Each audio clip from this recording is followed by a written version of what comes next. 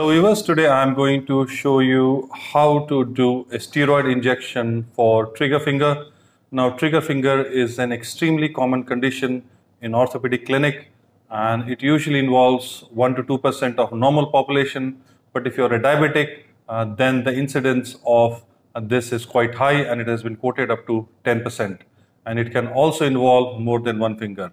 Now the treatment for these, if it is becoming symptomatic, is one shot of steroid injection, and if it makes it better then it's fine. Otherwise, if there is a recurrence or if you don't see any improvement, then surgery or release of the A1 pulley is the only option. So today I'm going to demonstrate you how to do a steroid injection safely without any complications.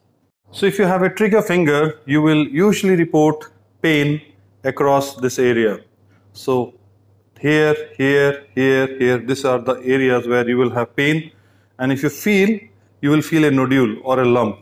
And once you feel the lump, and if you have a pain in early stages, that might be the only symptom, and that is quite classic for trigger finger. In later stages, if you bend and open your fingers, close and open your fingers, then you might feel a sense of catching. So your finger will flex like this, and then when you extend, you will sense a sense of catching or triggering, and hence it is called trigger finger.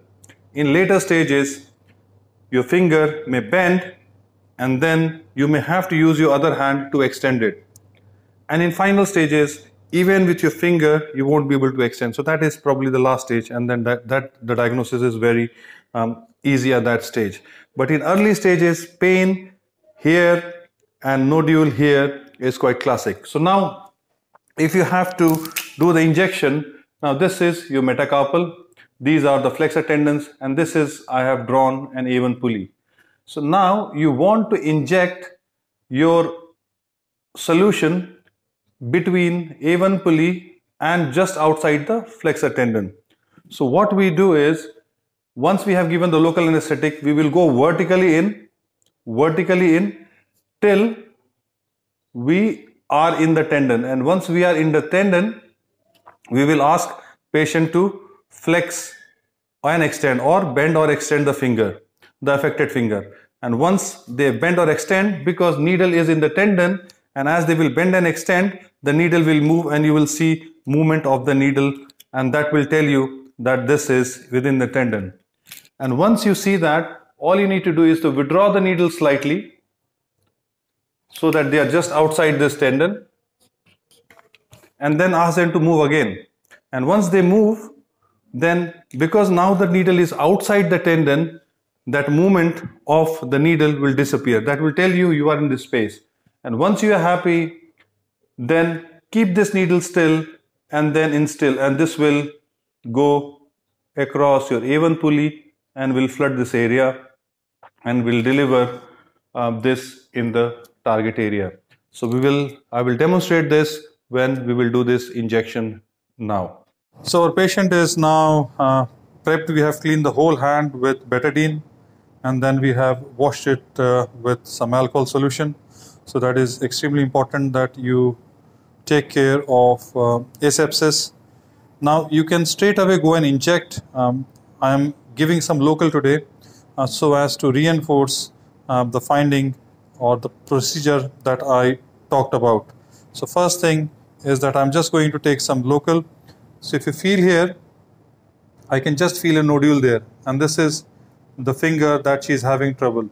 So I'm just going to pierce the skin and then just slowly give some local in that area.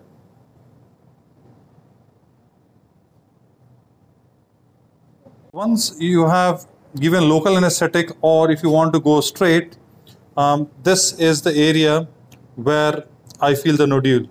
Normally, if you mark the distance from this metacarpophalangeal joint crease till PIP crease, this distance, if you reverse it on this direction, this is where your pulley is. So we're just going to clean this area, go vertically, straight in, and then you ask the patient to move the finger.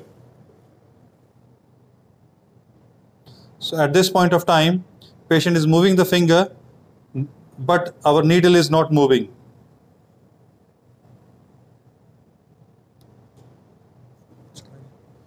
now you can see, just gently ask her to move the finger. You can see, can you see that my needle is moving? That means that we are within the tendon. So I'm just going to withdraw it slightly, and you can see that I'm not, this needle or the syringe is not moving. That means we are not within the tendon. And keep the position still and gently inject the steroid. And this way you will find almost no resistance, because you are not in the tendon and you are injecting between the A1 pulley and outside, just outside the tendon. Done it.